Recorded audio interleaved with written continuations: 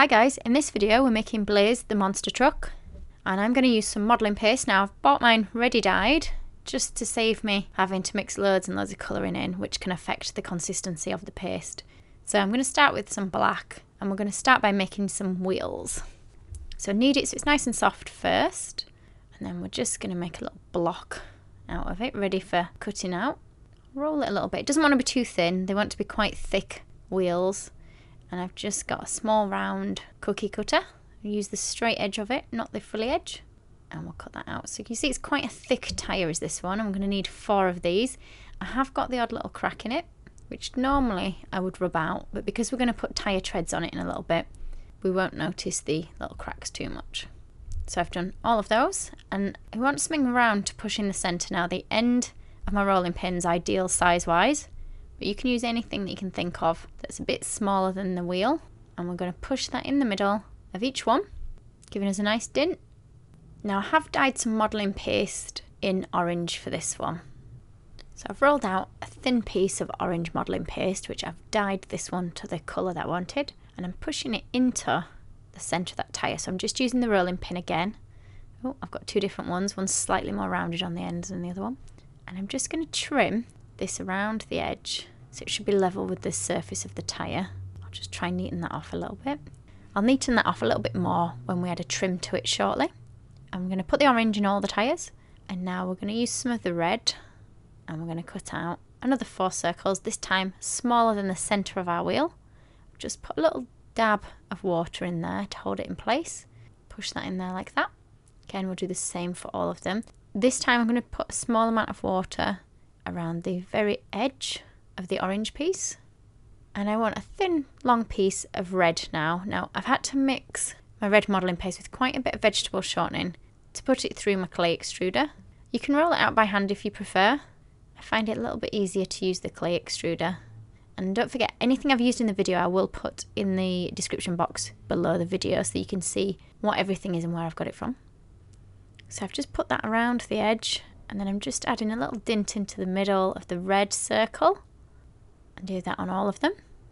And that red piece in the middle I'm now just going to coat in a thin layer of water, and I've mixed my black and white modelling paste together to get a bit of grey, and we're just going to roll some tiny dots that are going to now be placed in a circle around the red, like that. You see my hands are covered in food colouring. So usually for the body of the car I would just use my modelling paste, but because I don't have enough time to let it set properly, I'm going to mix my modelling paste with a little bit of Leped, which is another type of modelling paste, which is a little bit different. They both have slightly different properties, so I won't really need to wait for it to set now. So you want quite a large piece in red for the body, and we'll try and get it into a little rectangle shape. So it's quite a rough shape at the moment. I've put a slight dint across car with my fingers, just working on that rectangle shape, and then what I'm going to do is just take a little slice from the back up to that dint that I've put in and take that bit off. Then using the back of my knife I'm going to add some lines from quite close to the outside edge of the bonnet towards the centre. I'm going to do that on both sides. Then we're going to put a line across the front. Again, I'm just using the back of the knife so that I'm not cutting into it too deep. And then I'm using my modelling tool to give him a little mouth. So I've rolled a small piece of red, and then we're just going to slice that so it's slightly narrower at one end than the other. And I'm going to cut so I've got a little square shape, and this is just going to go on the centre of the top of the bonnet. And I'm just flattening off the top, just making sure nothing's too lumpy and bumpy. And I'm just sharpening off the corners of the back just slightly. And I want to make some wheel arches now, so I've got a round circle cutter, and we're just going to push it slightly in so that I get my indentation, and I'm going to cut these out now with a knife. I haven't gone all the way through, so I've gone not quite to the middle of the car, and I'll do this on all of the wheel arches.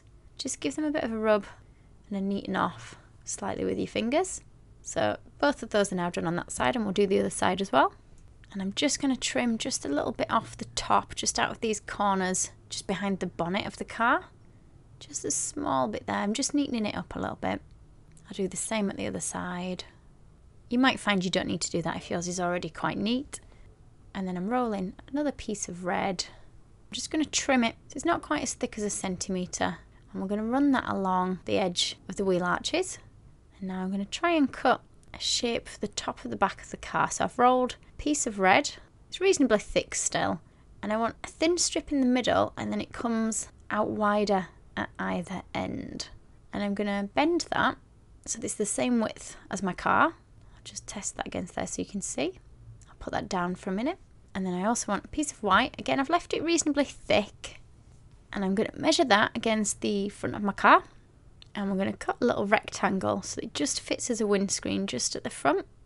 And then I'm going to go back to my red piece. So my red piece has had a little bit of time to be firming up. And I'm going to trim either end of that and just place that on there. Give it a good push down. It should stick. If it doesn't, just add a little bit of edible glue. And I'm just going to try and straighten off the back of my car a little bit. And I'm just going to take a small slice off there to straighten it up. We now want a thin piece of red that's going to go around the edge of our windscreen. Doesn't want to be too thick. Okay, we'll just put that around there like that. I have left my tyres a little while to be firming up because I don't want them to change shape when we put the car on. So I've actually left these overnight, and we're going to make the tyre treads. So I've cut a strip of black, and then I'm using a square cutter to cut out lots of chevron shapes for my wheel treads. So you can stick them on in the shape as they are, or if you want, you can change the shape slightly. And I'm going to put a little slit in either side and just sort of pull that out a little bit so it gives me a bit more of a flame-like effect. Now I've completely covered my tyre, or the edge of the tyre, in water, and I'm going to stick on that shape that I've made. And you want it so it's just a little bit wider than the width of the tyre. Can you see mine are just wrapping just slightly over the edges? And you want to create quite a few of these shapes, enough that you've got to go around the tyre. And the closer together you stick them to each other, the more of them you've got to make. And I just want a grey circle for the inside of my tyre. Put that in place. I'm going to push some little dints in with the bottom end of my paintbrush. You can spend a bit longer than I have done on it. So I've got the same colour grey now. And I'm just going to roll a sausage shape. And then we also want a long thin piece of red. So I've just got my modelling paste here. So this is my Renshaw's modelling paste for this bit that I've got. And I'm going to twist it around the piece of grey that we've just rolled. Spiralling it around like that. And let's trim this down.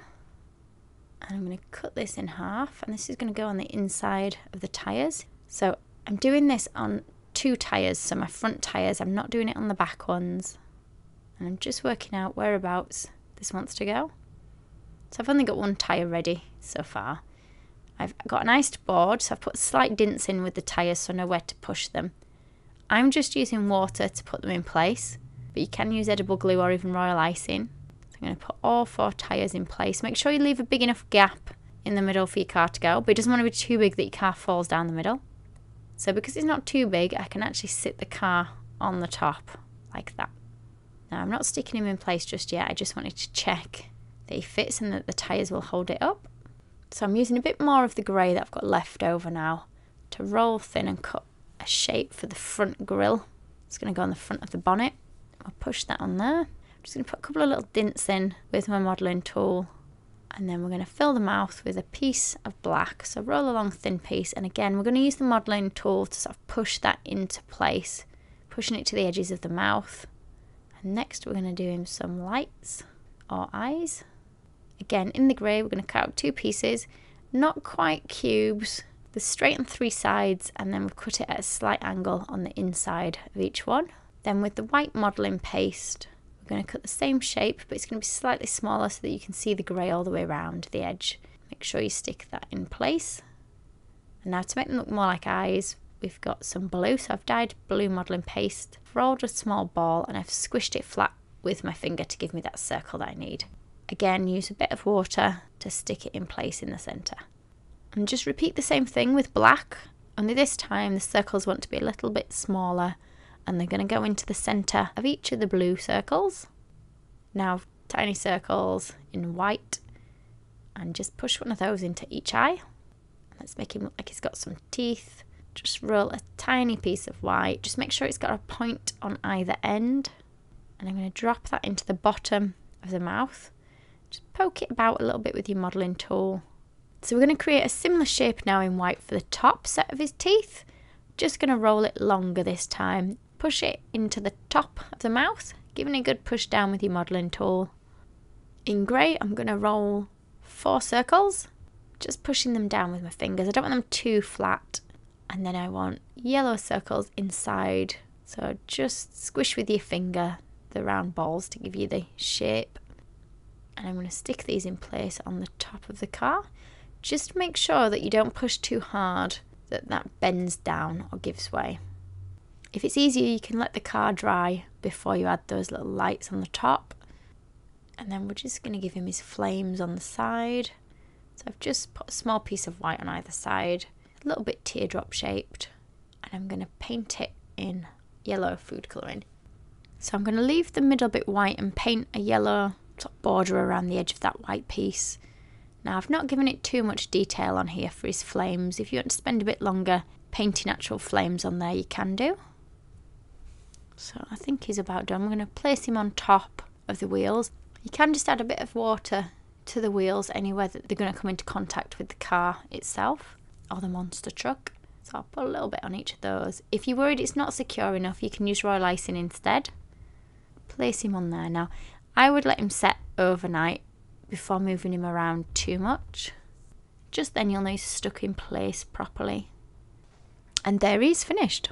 Hope you enjoyed the video. Thank you for watching.